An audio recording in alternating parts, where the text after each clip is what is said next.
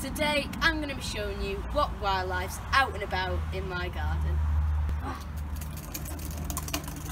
Now the buddleias have been absolutely brilliant this year. Now this one is great for butterflies, but it's also really good for moths. Now that's because it's got a really nice scent. It's sort of like a honey, sort of mellowy sort of scent. But also it's white, which means it stands out in the dark. Now we've got really good numbers of yellow underwings on here, which are really big, chunky moths. Absolutely brilliant.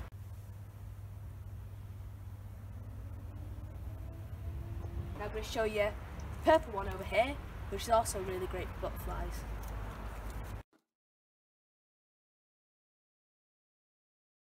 Now this buddleia is absolutely brilliant for butterflies. Yesterday, generally in the garden, we saw 25 individual butterflies of 10 different species, 5 of which we know were actually on this buddleia. Now I can show you some of the butterflies we saw. So we saw peacocks, red admiral, swell tortoiseshell, large white, painted ladies, commas, ringlet, gatekeepers, small skipper and a speckled wood. Now the morning after, we actually counted at least 10 painted ladies, which is an absolutely brilliant number for us.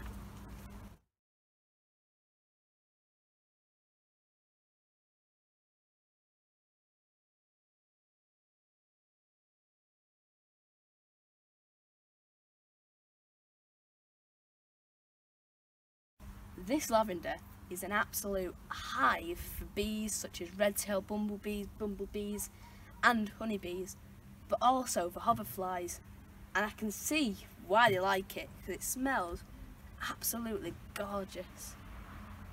Sometimes in the evening or at night you'll be sat beside the pond and you hear a plop as a frog goes diving in there. The other night there was actually a toad, which was really cool. Other days you'll come up here to open up the garden and there'll be a flutter of feathers and about 10 sparrows go rising up. And actually earlier a darter came, well, darting in, and then it went flying off again, which was a bit of a shame. The pond really is a centre for life. Now the berberis really is an all-season plant. In the spring you get these lovely orangey yellow flowers, which in turn are great for bees. Then in summer you get these lovely purple berries, which are really good for blackbirds and other garden birds. And now sometimes when you walk in the garden you see lots of little spatters of purple poo due to the berberis. Now as we're getting later into the year, the fruit's starting to rot, so you're getting all these flies and wasps and things like that, which in turn feed the birds. We did actually see a robin in there earlier, which we think is probably after the flies. Circle of life.